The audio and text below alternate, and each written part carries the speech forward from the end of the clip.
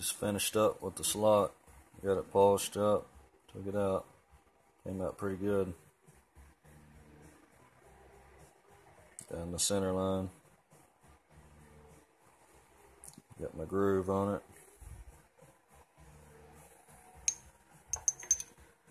There's the old one. There's the new one there.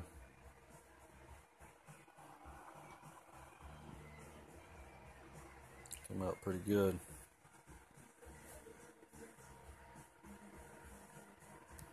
Now I just need to put a flat spot on here for the set screw. There's the old one. I haven't quite figured out what I was going to do with that yet. But for putting the slot in this one, I found a piece of high-speed steel and shaped it into the size of the slot that I wanted and angled it. And I just brought it in to the part here, the shaft.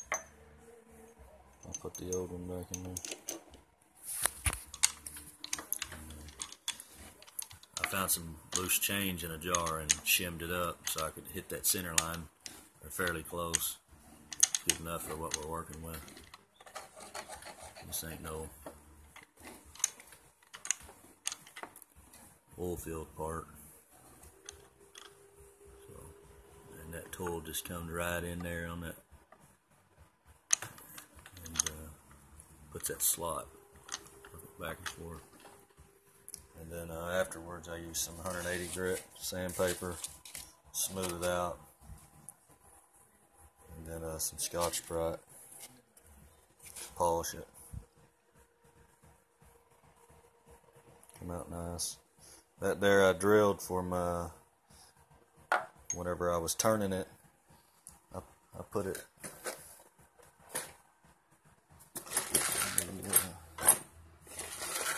find it.